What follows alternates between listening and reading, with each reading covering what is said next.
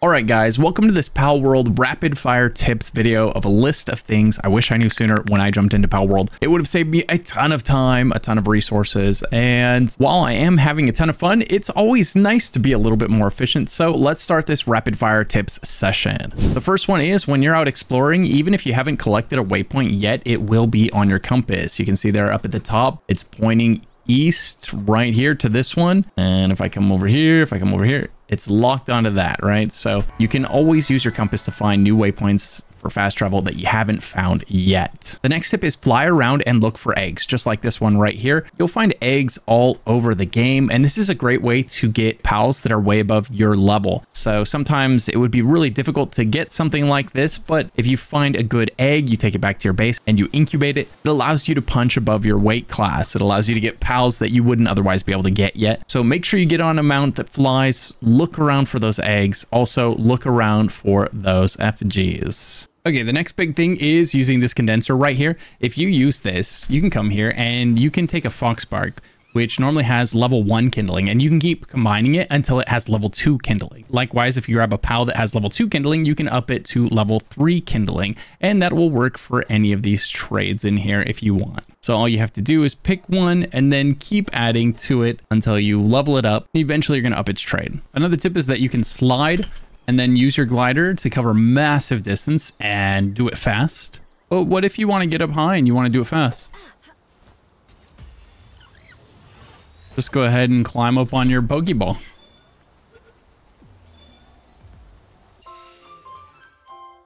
And there you go. Next thing to know is if you ever heard this sound, that sparkly sound, that means that there is a sparkly pals nearby and you can go catch it.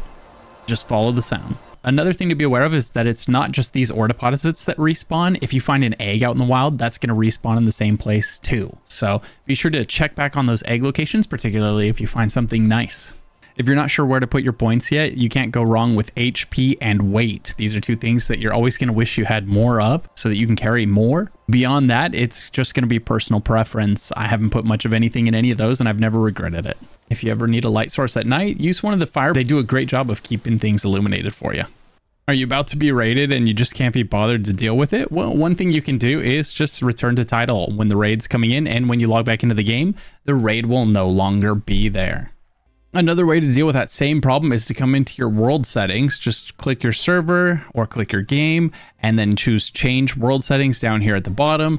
And in here, you can customize this game to your own liking. It is a single player game for a lot of people, so there's no shame in changing some of these things, like turning off raids or shortening incubation periods or getting more ore for every time you hit an ore vein, right? All of these things that can add a lot of padding to the time played, but aren't necessarily tons of fun. Feel free to come in here and adjust those values so that you get more ore, and it can make the game way less grindy, something that you can pick up and play and make great progress in a little bit of time. Of course, you know, be careful not to make it too easy because you could ruin it for yourself. If you ever need to farm something that drops from pals, it's never a bad idea to up their rate. Right here, you can crank that to 3. So every time pals spawn, now there's going to be 3 times as many of them there. So you can farm things like pal water really fast. You can always come back here and change it at any time if you want to bring it back to normal, because running into 3 boss pals or 3 elite pals can be pretty troublesome. These are the effigies that you're looking for right here. Run around, pick these up. They're located all over the map. The best time to look for them, if you want, is to fly around in the sky at night. Many of the important items in the world will glow at night, and it makes them really easy to find, whether it's effigies, waypoints, treasure chests, right? All of these things are glowing, and you'll be able to collect a ton of them really fast, which is great because the more effigies that you collect, the higher the chance of catching great pals later. Next tip has to do with these chests. You're going to find chests all over the place. Sometimes they're going to be red and they'll require a key to open.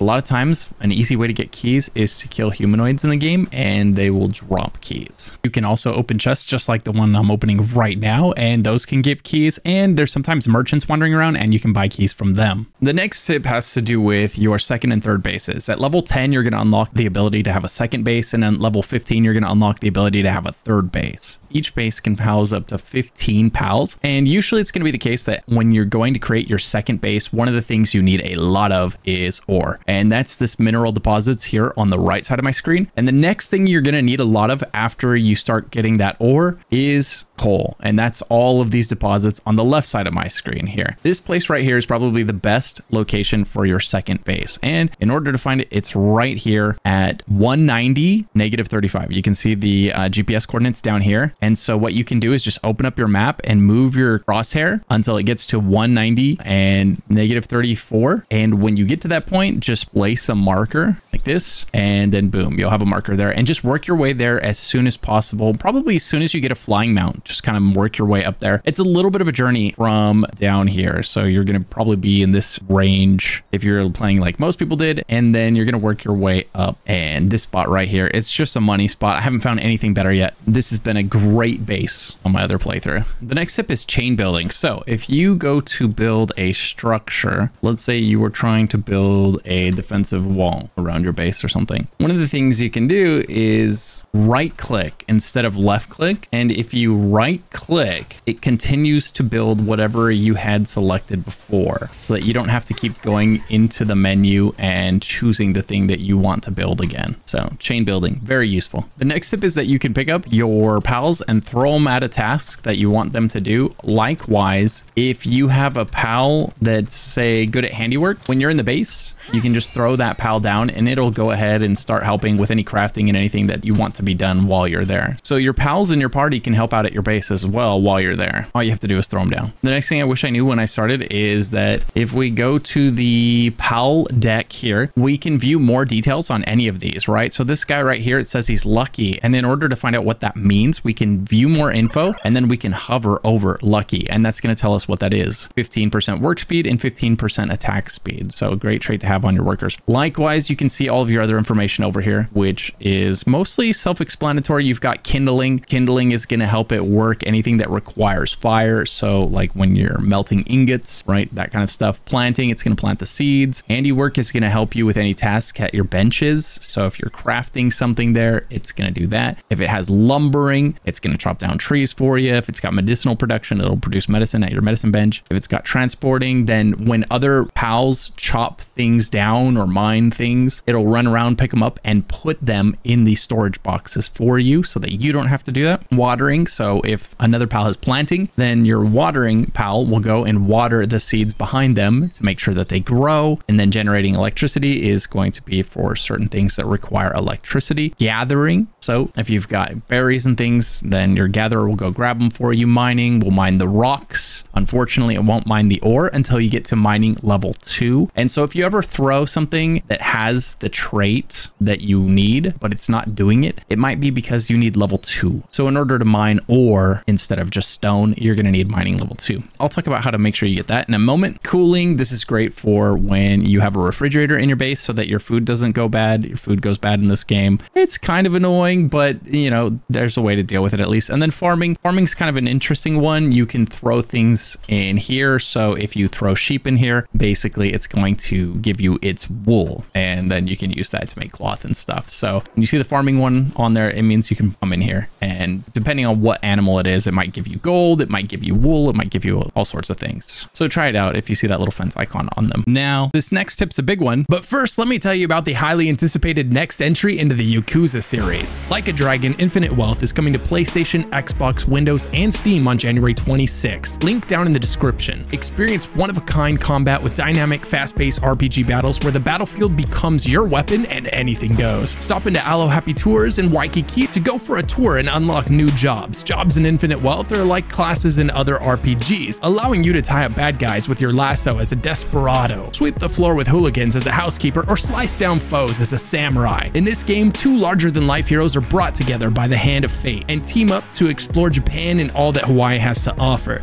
This time time around, combat is more strategic and dynamic than ever before. You can target your enemy's weaknesses and use the environment against them. Powerful area of effect attacks have never felt so good. Stack up your enemies and knock them all down, or throw your enemies into explosive gas canisters to amp up the damage even more. If you time your attacks just right, you get rewarded with perfect attacks for massive damage. But what if you find yourself facing off against unworthy opponents? Just give them the smackdown. If that's not an option, summon your pound mates, a powerful group of allies for hire with a wide range of abilities to help you in battle. So what are you waiting for? If you pre-order now, you get the Heroes Booster Pack and a special job set. Play Like a Dragon Infinite Wealth on PlayStation, Xbox, Windows, and Steam by clicking the link in the description. Massive thank you to Sega for sponsoring this video and supporting the channel. Thanks so much for listening. Now let's get back to the video. One of the things you're going to need a lot of early on is blue spheres, and an easy way to get those, if you get some vixens, you can put them in your base and you can assign them to this right here, and then they will just poop out. Basically, they'll just poop out blue spheres over and over for you. You'll have way more than you need if you do that, and then that's going to be great when it comes to catching 10 of each, right? Because you're going to need tons of those. In the very beginning of the game, you're going to need blue spheres, like a lot of them, right? Because one of the fastest ways to level in this game, probably the fastest way to level in the game right now, is to catch 10 of each of the lower level pals. So the first 10 times you catch every single pal, you get massive bonus experience. You can see in your pal deck how many times you've caught each one. So capture bonus, I've got 1 out of 10. So I can catch this one 9 more times and still get that massive bonus XP. This bonus XP scales with your level. So if you don't catch them when you're lower level, it's okay. You can catch them when you're higher level and still get that massive XP that's still very relevant to you. And you can come in here and check how many times you've caught any one of those things. So if we come up towards the top here, you can see complete because we've captured more than 10 of them here. And while we're in here, another good thing to be very aware of is you're going to be crafting, and every once in a while it's going to require a material, and you're like, oh man, is this an easy one to get or is it a tough one to get? Well, most of the time it's pretty easy. You just got to come here and find the one that drops it. So if you need berry seeds, oh, then you can knock out a few of these guys. If you need wool, then you can come here and knock out some lamb balls. If you need electric organs, likewise, right? So you can come in here and see a lot of times early on, you're going to need PAL fluids, for instance. And so this is one good source of them, easy to get, right? So anytime you have a material you need, swing by here and just take a peek in your PAL deck and see what they drop. It might be that the thing you need is dropping from one of these guys. And by the way, you can get these materials whether you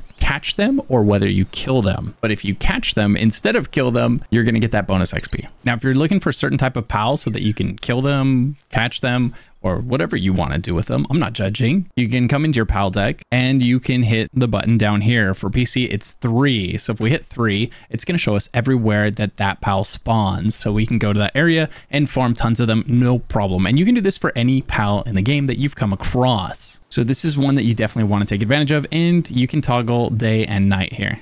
If you're working your way down the tree and you find that you need more ancient technology points to unlock the stuff on the right, those come from alphas and syndicate bosses. So you can go to these right here, like Elizabeth on the map, and you can kill her, and that would give you ATP, ancient technology points. Alternatively, you can go to tower bosses like this one here that you run into it early in the game, and you can knock the boss out there. You can see if you've killed that boss already by hovering over it. It'll say defeated if you've already done it. And if you've already got the alphas, then there will be a check mark over them. Now, earlier we mentioned how you're going to need the green effigies and lots of them. So if you come to this statue right here, this is something that you're going to put in your base. The game's going to tell you to do that. And you enhance, right? Now you can click enhance, and it's going to increase your chance to capture pals. Right, so very, very important. You're always going to want to max that out whenever you have the opportunity to do so. The next tip has to do with the incubation of eggs. So you're going to be incubating lots of eggs. Like this one here was incubated, and then afterwards will come old incubate, pull this one out, and it's going to tell you what you got. So all we got from this one was a fox sparks, not particularly useful for me at this point in the game, but early on those are great. Now when you put an egg in here, it's going to tell you that it's either too cold or too warm. So what you can do here, it says seems very comfortable. So we've got 2 different little fires right next to it, and sometimes it'll tell you it's too warm, sometimes it'll tell you it's too hot. If it's very comfortable, then it's basically just going to hatch faster, and if it's not, it's going to hatch slower. So an easy way to manage this is to just add or remove fires in this area. You can come into the build menu, and then down here at the bottom it says disassembly mode, so you click that, and then you can choose the fire that you want to disassemble. Just make sure not to disassemble your house underneath and then have everything else go crashing to the bottom, right? That's not good. But you can just add and remove fires as needed to get to the right temperature. Sometimes sometimes adding fires won't be enough and it's still going to be a little bit uncomfortable. There's other ways to add heats that are more expensive and a little less fluid,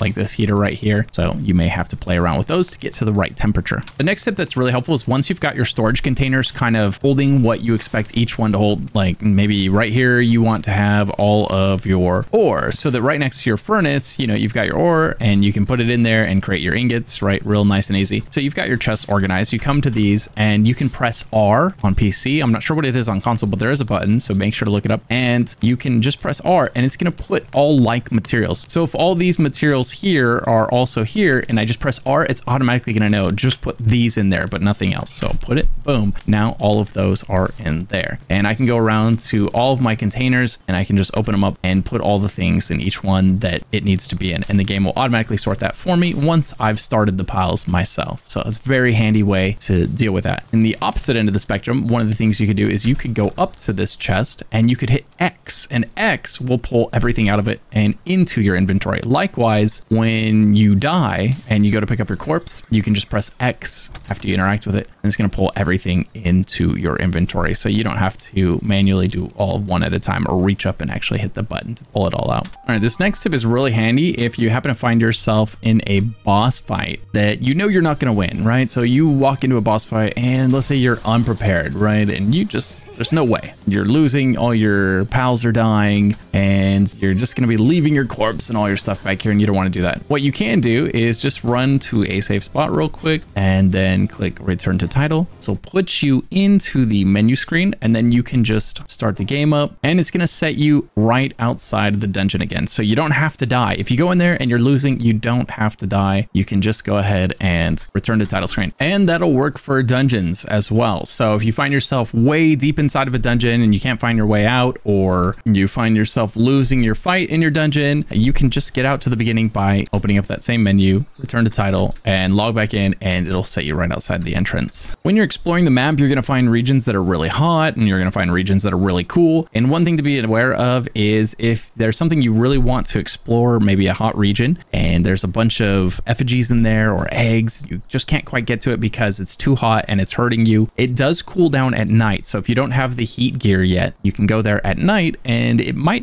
be okay. Now in the game, you're going to find merchants like this all over the place, and you're going to be able to spend your gold buying various materials from them. Some of these things are easier to buy from them than they are to farm, especially if you end up with a lot of gold later on, which you probably will. So don't be afraid to take advantage of these. And pals aren't the only thing that you can catch with your balls. You can also throw your spheres at these guys to catch them. You're going to have to wound them. It's pretty difficult, but it is possible. So if you want a merchant in your base, you know, go ham. Next tip is pals don't die in this game. They just have to be revived. So if your pal dies in combat, all you have to do is come back to your base, go to your pal box, and just move your pal in there. And then there will be a 10-minute timer that starts counting down. And after 10 minutes, he'll revive and he'll start regenerating health. You can just put him on your team and then go take a nap and he'll regenerate his health. Lots of different ways to handle that situation. Another little tip is if you're trying to get something that's a little bit out of your level, one thing you can do is get the pals to fight each other and then just capture them when they get low. Sometimes early on, you might be able to get some stuff that you wouldn't otherwise be able to get by using this trick. One thing that you might find happening to you is you're trying to get something low so that you can catch it, and then boom, your daydream just goes and kills it because you have their necklace, which keeps them out all the time. So one thing you can do is you can open up this menu here and you can say command don't attack, and then this way they won't attack for a moment while you get something that's, you know, a little below you low, and then you throw your ball at it to catch it.